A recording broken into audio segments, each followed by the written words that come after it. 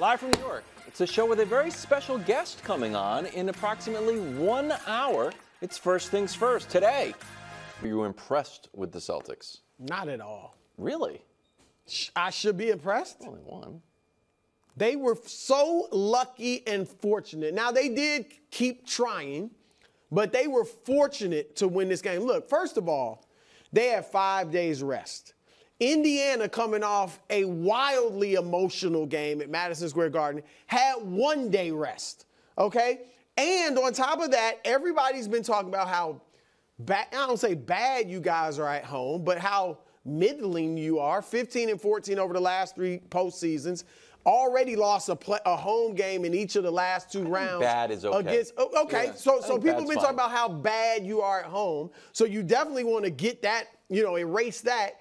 And here you are, you should have lost to a team that is so young they have no idea what it's like to be on this stage. And if it weren't for some major gaffes at the end of the game by the Pacers, they'd be down 0-1. Here's the first. Tyrese Halliburton is great. And he was great last night until the end. He just lost the ball. That can't happen. He just lost the ball. And there were other turnovers. Yes. There were other turnovers he made late. So he had 5 in the last 5.5 minutes, including overtime. Yep. And then I want to see after this the shot by Brown. Credit Brown, great shot. But the Pacers, why didn't they switch? Oh, here's another Halliburton turnover. There's another turnover. Yeah, okay. So they should have switched. We can really see it there. But at that point in the game, why aren't you just switching everything? And look, covered. Could he have tried? Yeah, but if they had switched, T.J. McConnell could have denied Jalen the ball in the corner. And maybe Jalen just out of instinct cuts to the basket so you get a 2-point layup. No way is he getting a 2-point. No, I'm just saying, I think McConnell could have denied him. If they would have switched, he could have got in front of Jalen so you couldn't have got that pass. That's a tough pass from the baseline. And even if he does get the pass, if McConnell's there, like I disagreed with the broadcast when the broadcast was saying, I know JJ and LeBron have been talking a lot about fouling up 3, and in general, I agree with that philosophy. But because Siakam was late, he didn't have an opportunity to foul. But if McConnell's there, you can foul on the catch. Absolutely. You can foul on the catch, and you're even allowed to run through the pass, foul him like that before he even has the ball. I understood why Siakam didn't foul because he was late. And it's arguable. I get because Brown kind of, paused, so maybe you could have, but it's a risk. It would have been risky. No problem at that point. But if they had switched, I agree with you. But it was, listen, I am not Mr. Big Market. I'm from the Midwest. There's a lot of teams that I publicly root for that are not on the coasts. So this is not about Indiana's market size. But Pacers fans, this is why we can't take you seriously. Wow. This is why. Sorry. You disagree, Brew? This is. You just mean the fact that they collapsed? Yes. I mean, games like this is why, even though none of us, I know some people think the Celtics are a great team. I don't think any of us on this table think they're as good as their metrics or their record suggests. And we did not spend a second contemplating the Pacers winning this series because this was a game that Boston was dying to give to you. That Boston would take a big lead and then stop playing. That they played into your hands defensively. Al Horford, God love him, oldest player in the playoffs, playing well. But if Al Horford's taking 12 threes, you're doing what the Pacers want you to do. And that's what they did. And Indiana, you had a 5-point lead with 1.5 minutes left. You had a 3-point lead with the ball with under 30 seconds left. 10 twice. Seconds. Right. You had it twice. Once with 30, once with 10. And the turnovers were your all-NBA-ish guy dribbles the ball off his knee, and you can't get a ball inbounded. They were literally the type of turnovers that junior high school they had a timeout left there, too. They could have called a timeout. And look, Rick Carlisle, I think we all understand he's a really good coach. But these plays, and he owned it. I'll give him credit. These are on him, though. Again, why aren't you switching on the last play by Jaylen Brown? And why don't you have them call a timeout right there so you don't have to, throw that turnover? Do you want to give any credit to the Pacers? But we thought that they were going to cool down offensively because they were so hot. Pacers this postseason, offensive rating of 121, shooting 51% from the field, 38% from three, and everything. And like, well, maybe that hot shooting Knicks game kind of, cooked the books a little bit. But Josh said game one at the Celtics still shot 53.5%.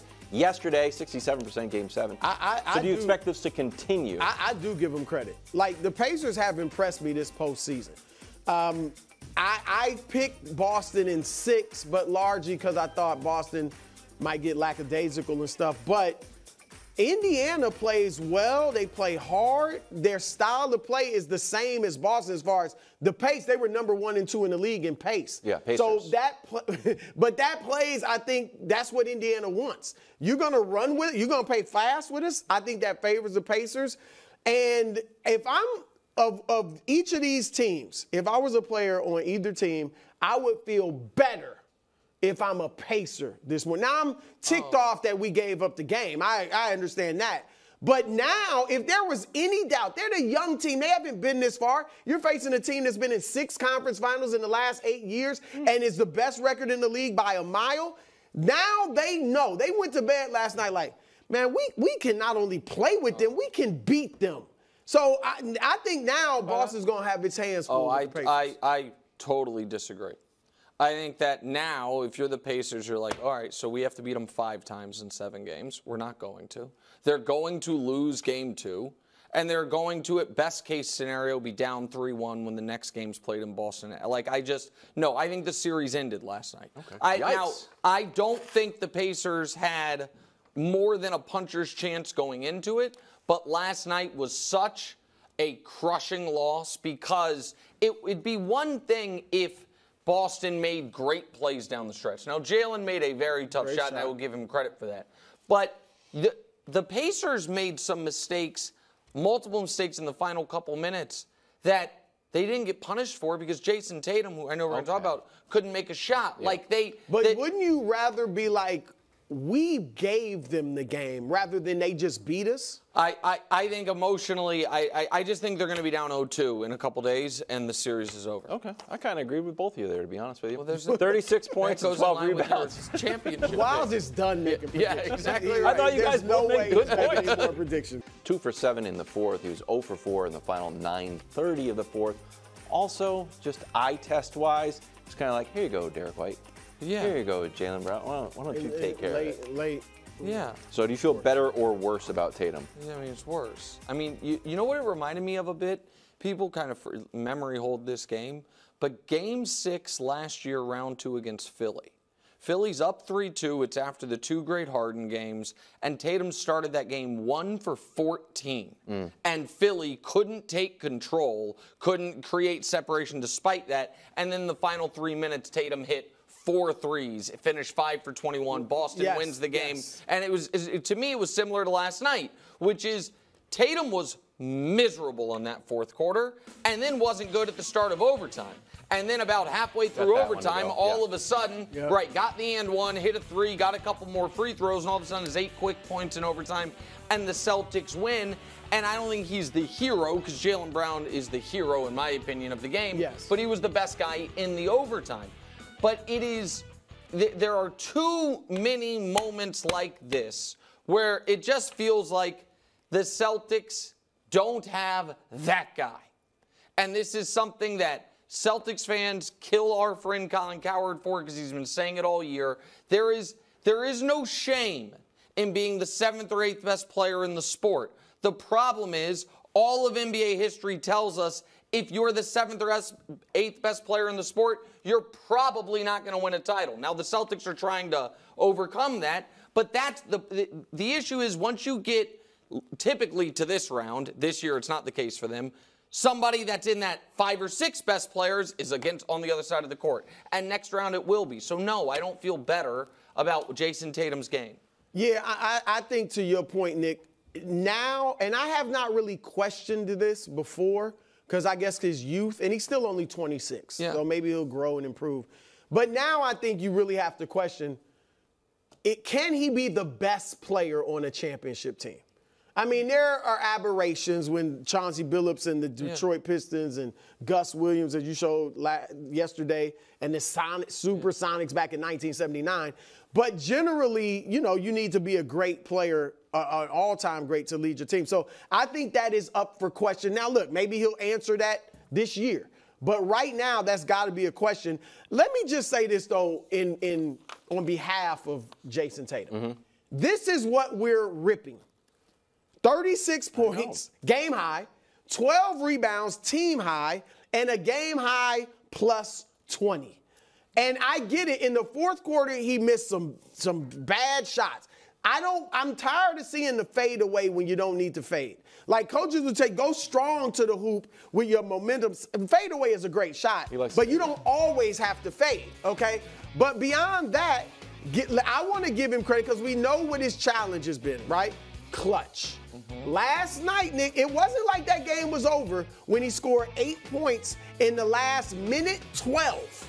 All right, 8. I mean, it wasn't over. They were down. That layup we showed where he got fouled, that gave them the lead. They went on a 12-5 game-ending run. He had 8 of the points. Yes, but if not for the Pacers self-immolating, his clutch numbers from last night are 0 for 3 in the final 90 seconds. Okay, but then you have to regroup and say, okay, I've been missing shots. Again, I'm not trying to say he was great and everybody's wrong about this, but I'm saying we can't overlook what he did at the end of that game. Only 8 ass stocks. So I mean, really? Yeah, I think 5 assists, 3 steals, no blocks. So I think I'm doing that math. It might have been a team high. Can I show real quick, Wild? Because I think this is what you were alluding to when you were like, he didn't feel comfortable. This was in overtime. This turnover. Where he's trying to get out of his hand. This looks like me. That's how I play. mean, it was just like somebody that it just doesn't feel like the guy. And the point that and this is where it sounds odd, but if you just like go back decades at a time and say, okay, 7th or 8th best guy, you know what I mean, of any given moment, like 20 years ago, that probably was Chris Webber with the Kings. That's a great player. That's a great All-NBA level player. Webber was probably even higher. Right. 30 years ago, was it Drexler with the Blazers? Like a great player, was the best player on a team that made 2 finals. But how did he win his championship? He got with a better player. 40 years ago, was it Bernard King or whomever, like in that pre-injury in that range? The point, right, or Ewing maybe 30 years ago, right? Like those are great guys. We all know their names 30 and 40 years later. But in this league, man, if you don't have somebody who is a guaranteed statue in front of the arena post-retirement, you're probably not winning a title with them. Like, there's a few exceptions, but if you don't have a guaranteed statue outside of the arena, you probably need someone better to win the title. Now, I say all that, they're going to be the favorites in the finals. Yeah, right. We don't think they're going to win it, but yeah. And so last night didn't make me feel differently. And he's also still young. I mean, it doesn't feel that way, but he is young. He's 26. I know, but we've got. He's a year older than Luka. Okay, but if Luka's young and Ant's young, if you're the oldest of the young guys. That's why I said it's S-Bob for them, period. They have got to win it. Also, and if they don't win this series, there needs to be a new coach if they don't win this series. Oh, this series? Well, there will be. They're going to. Thank you. They're going to. You act like I'm tripping. Well, first of all, I'm upset that you brought S-Bob into the NBA. You just kind of did it, and we expected us to. Nick agrees with me. He doesn't. No one likes it. Great transport. Wild? Can you let Brew have a shine? Brew, privately, this is number 3. You know what he said to me? He was like, we got to stop saying ass stocks. We have to take it off the air. Now you're trying to kill S-Bob. I'm trying to kill it. No, you killed ass stocks on Carton Show today. Yeah, exactly. Greg. Or he said S-Bob. He said S-Bob. Yeah. All right, let's keep going. And don't you dare touch my Versace robe. It better not be missing one of these days. You killed LeBob. Well, LeBob never caught on, so I had to go S-Bob. You have to push it. Okay, over to the West. Game 1 tonight at 8:30. Wolves favored by 4.5. Minnesota won both of their game 1s against Phoenix and Denver. The Mavs have lost both of their game 1s against the Clippers and OKC, but they meet tonight. So who is game 1 more important for? Well, definitely Minnesota. Oh, wow. We agree. No question. I mean, first of all, you're at home. Yep. All right. Secondly, I don't even know what the favorite are. They should be the Timberwolves favorite in the are favored series. by 4.5. But in And the for the series, series, yeah. yes. So they're the favorite in the series. All right, I would think whether I know the gotta numbers or gamble not, more, they bro. should be the favorites, right? And then, Dallas 0-5 in game ones under Jason Kidd. That's their last 5 game ones. They come back to win 4 of those series. So if Dallas loses, they're going to be fine. Now, all that said, Nick, and I think you guys have to agree with this, Minnesota's shown it. If they lose tonight, I think you'd be crazy to write them off. I totally right? I mean, agree they with showed you against Denver, like, they are not into negative momentum.